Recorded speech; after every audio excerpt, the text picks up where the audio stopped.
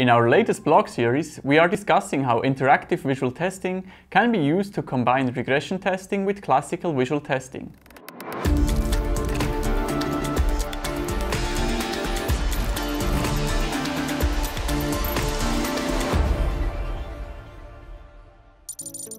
The goal is that normal regression tests can also discover problems in the UI such as overlapping elements, unexpected line breaks, or incorrectly rendered text.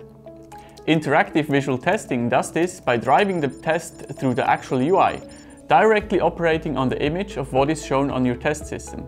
It doesn't rely on IDs or properties that are interfaced by a test framework. To allow a reliable automation with interactive visual testing and ensure the automated tests can be implemented quickly, there are several techniques which we look at in detail in our blog series. Imagine you are trying to automate a selection drop-down with a scrollable list. While it seems simple to a human user, there are actually several steps required to automate the functionality of selecting a value in such a drop-down. But that is where Codified Expertise comes in.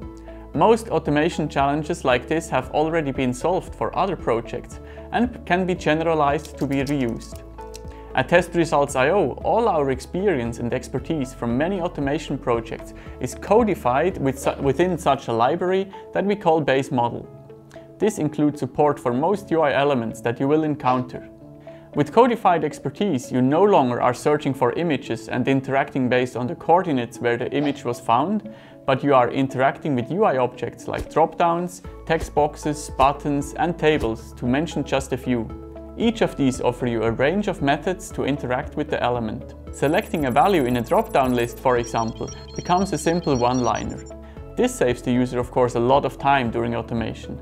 But it also makes the whole automation more reliable, because many sources for flakiness are already accounted for in this base model. If you want to know more about Codified Expertise and how it helps you bring more structure in your automation, head over to Test Results IO and read our blog.